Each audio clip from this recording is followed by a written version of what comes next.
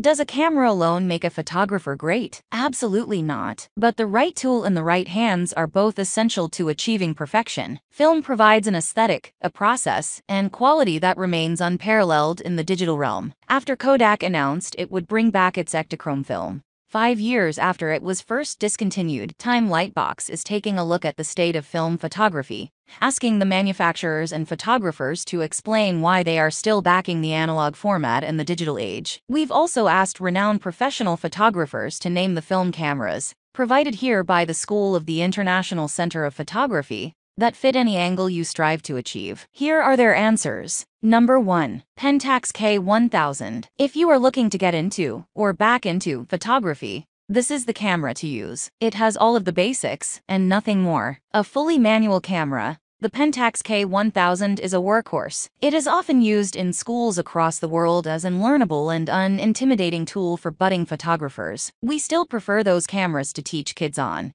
because they are so easy to use and practically indestructible, says Wellesley High School photo teacher Doug Johnson. The dime a dozen camera has a solid underground market on eBay and in second-hand store. Number 2. Leica M6. It is not easy to sum up what the Leica M6 means for photography. Consider it the Rolex or Porsche of cameras, built with precision. These cameras are prestigious enough to justify the high price tag. I like to shoot on a Leica, mostly because it's so unobtrusive, says photographer Jessica Dimmock. I think that shooting film, kind of specifically because of the Leica, allowed me to understand what it could be to be really intimate and really quiet with people that I shoot with, because it's almost inaudible. I think that's when I realized how intimate photography could really be. The camera pictured here is the one Jessica used to shoot her story The Ninth Floor, which follows a young woman through her heroin addiction. Number 3. Minolta Hi Matic Af2. Why make photography more complex than it needs to be? This camera will do everything you need and little more. It fully automates the process for even the laziest of photographers. Photographer Ricky Powell puts in truer words. It's simple, it's easy to work with. I just love it. It's got sentimental value to me. That's what I used when I started hitting up the nightclubs and art openings. It just suited me well. It's easy breezy. It's not heavy, bulky like an SLR, not complicated with all kinds of numbers and measurements. It's just point and shoot, which is just perfect for a lazy mofo like me. With autofocus, automatic exposure, and flash, what else does it need? Number 4. Mamiya RZ67 Pro II.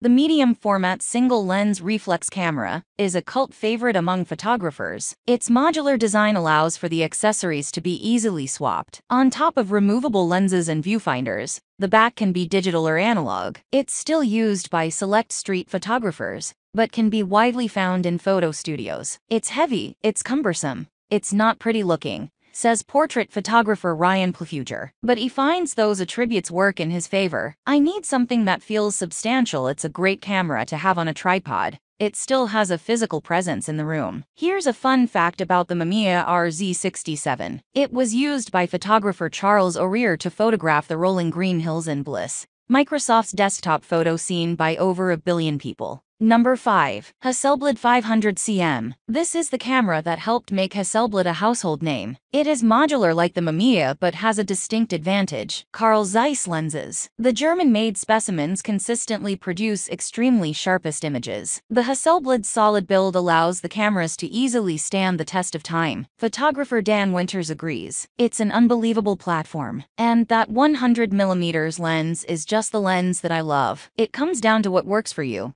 What combination helps you make the picture you want to make? I'd say that combination is what helps me make the picture I want to make. The Hasselblad 500 cm and Zeiss lenses can still be easily found on second-hand markets, but beware that time has not brought the prices down on these gems. Number 6. Fujifilm Instax 210 Instant. The Fujifilm camera is rapidly filling the hole left by Polaroid's demise. They sold almost 4 million cameras in 2014, 5 million in 2015. And expect to have sold 6.5 million in 2016. In an age when photographers demand instant gratification, instant film provides it in a physical way. The camera is simple with a retractable lens and built-in flash. Built of mainly plastic, its true draw is the Fujifilm's Instax Instant Film, which is readily available at pharmacies and camera stores around the world. The Instax 310 packs a few more features in a new design, but you can't beat the 210's price. Number 7. Impossible i1. Polaroid instant film might be a thing of the past, but the folks over at the Impossible Project are doing everything to keep it alive. They bought the last remaining Polaroid factory days before it went out of business, and have been experimenting with recreating the film to relive its glory days. Their first original camera is equipped with fast autofocus, an optical viewfinder,